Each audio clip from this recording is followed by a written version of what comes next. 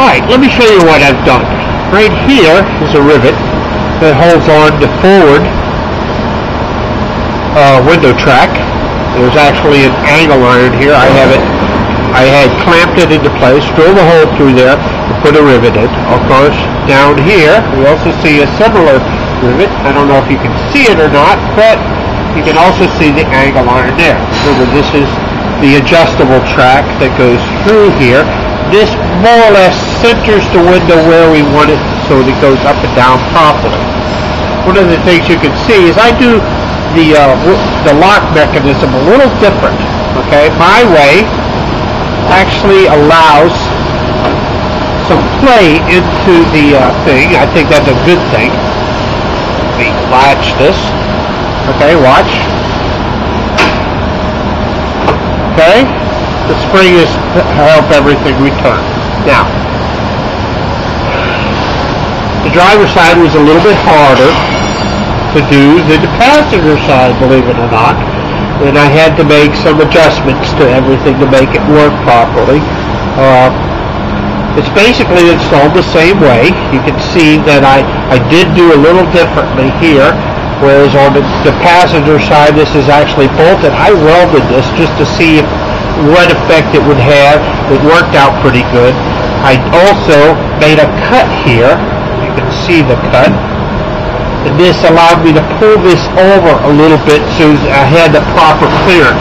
Remember, we may have to do things to make everything work together.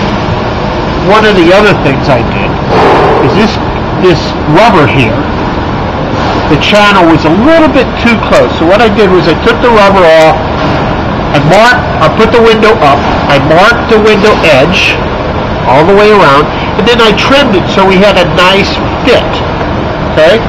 Now, you want to know how well it works? Give me 1 second, and let's see, let's watch it right here, okay? Here goes. It seems jerky, it's because I keep missing the battery post. Here's my battery down here. You see the sparks as I hook it up. Now, we'll put it up again. Give me a second. Sorry about the jerky camera movements. This is why I don't normally show you me working, is because it's hard for me to do this. I am right-handed, by the way. Okay? With my left hand. And let's see if we can get the movement. And there it goes, up nice and smooth. And you can see it's all the way up in there. A rear window track, the upper one, is the fixed. This allows us to adjust the forward one, the front one, so that it moves the window to the back. This allows everything to seal nicely. Okay, we got the rubber here that's going to, prevent it from rattling. As you can hear, it doesn't really rattle. This rattle is more, that's your rattle. That's going to be secure later on. You can see there was a bolt hole. I removed the bolt so that while I was doing this, I could actually put the window in. The window went in through the inside. Not fun, but doable. Okay, remember what I said last time we talked, is you want to do these things on a table. Much easier to assemble this on a table than it is on a car. And it's a lot easier to get your hand in there if you don't have to go up from underneath. Well, there's my hand. Okay. I cut these holes a little bit bigger. Remember, all of this gets covered by the door panel. It's not going to be visible.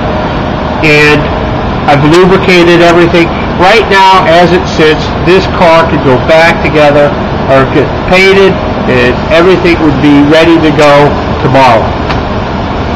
Thank you.